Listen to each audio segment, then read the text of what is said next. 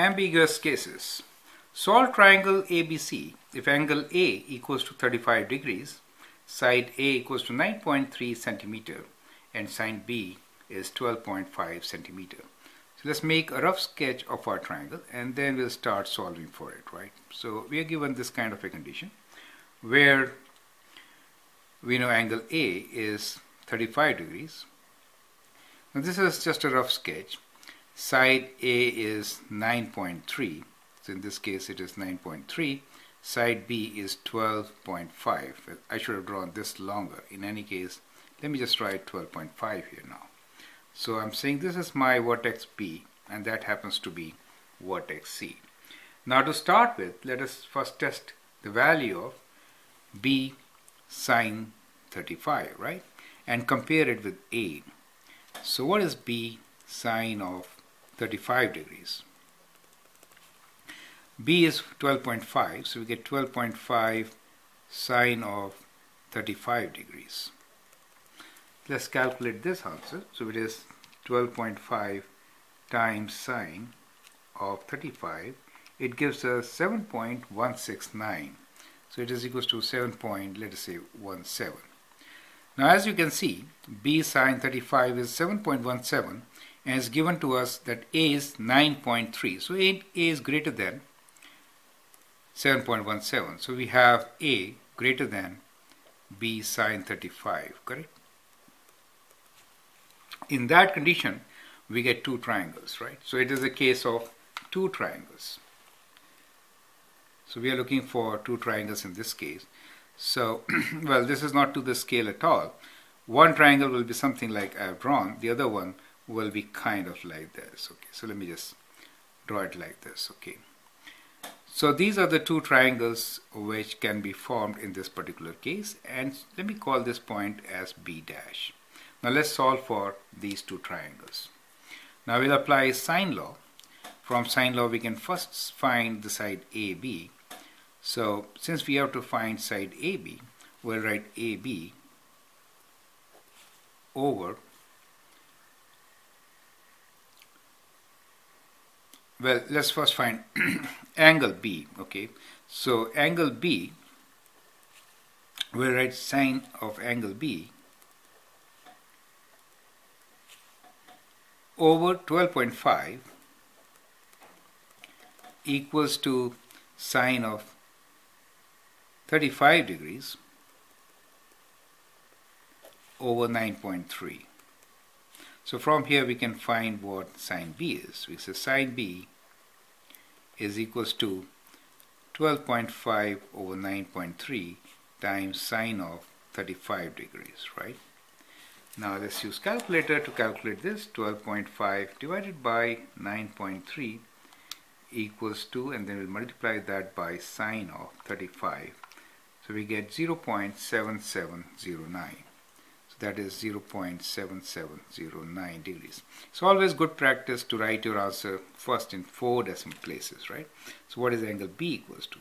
Angle B will be sine inverse of 0.7709, and that gives us second operation sine inverse of the angle 50.43. So we get 50.43 degrees, right? So let's round our answers to 1 decimal place since most of the things are rounded to 1 decimal place here. So we can write 50.43 as the angle 50.4 for angle B, right? Now since we know there are two triangles formed, so this side should be equal to 9.3. So we have an isosceles triangle which is CB B dash, right? This triangle becomes isosceles since this side should be 9.3, right? Now when it is isosceles, then both the angles should be same. So this angle will also be 50.4 for us, correct? So we got these two angles. Now we can find angle C. Angle C is equals to 180 degrees minus 50.4 minus 35 degrees, right? And that gives us the angle C. Let me write down here, 180 minus 50.4 minus 35 equals to 94.6. So we get 94.6 degrees. So we know angle C is 94.6 degrees, correct? Now, so we know all these angles, and we can also find angle AB-C, right? So angle AB-C, that means for the second triangle, this angle should be 180 minus 50.4, right? Which will be 180 minus 50.4, and that is equals to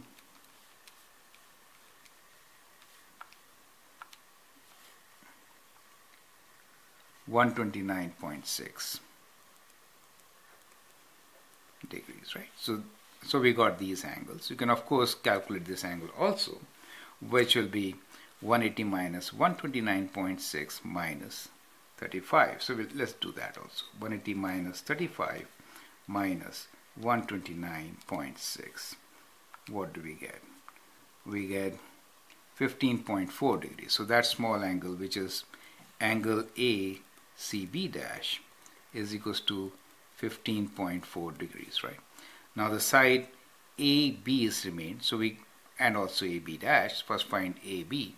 So to find AB, we can say AB over sine of angle C, which is sine of 94.6, should be equal to, we can use this ratio, which is 9.3 over sine of 35 degrees.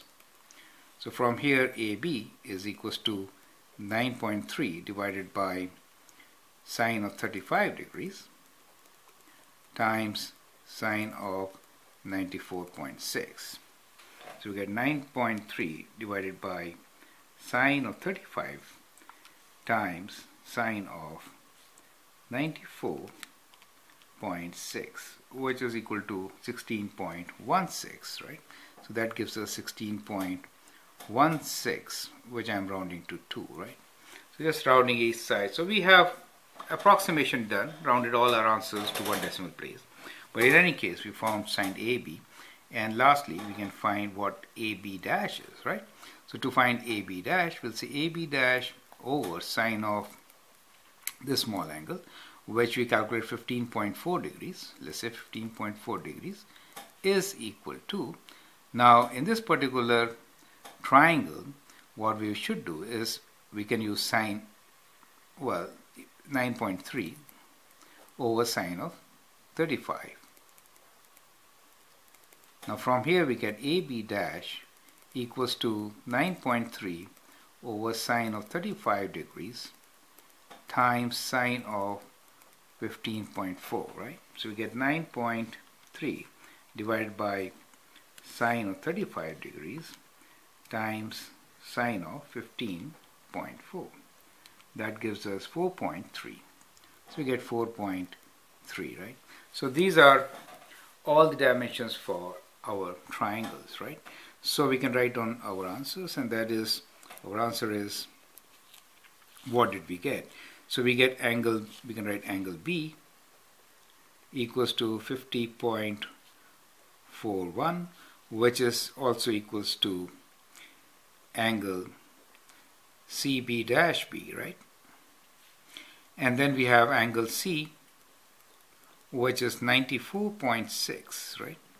And then we have angle CB dash A, which is equals to 180 minus 50.4, right? 180 minus 50.4, where did we write that?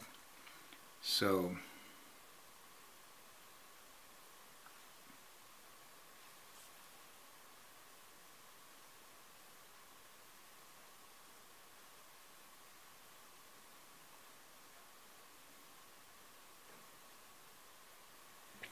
(129.6), right? 129.6 degrees. And as far as the sides are concerned, we know sides are, let me write in a different ink, we have AB equals to 16.2 centimeters, and then we have AB dash equals to 4.3 centimeters, right?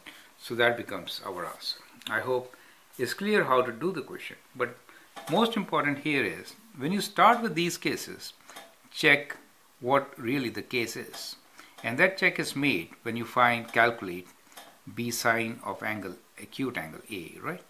So in this particular case, we found that the given side A is greater than B sine 35, and therefore there's possibility of two triangles. So we solve for both the triangles, triangle ABC and triangle AB-C, right? And then we worked out all the values. So that is how it should be done. Thank you.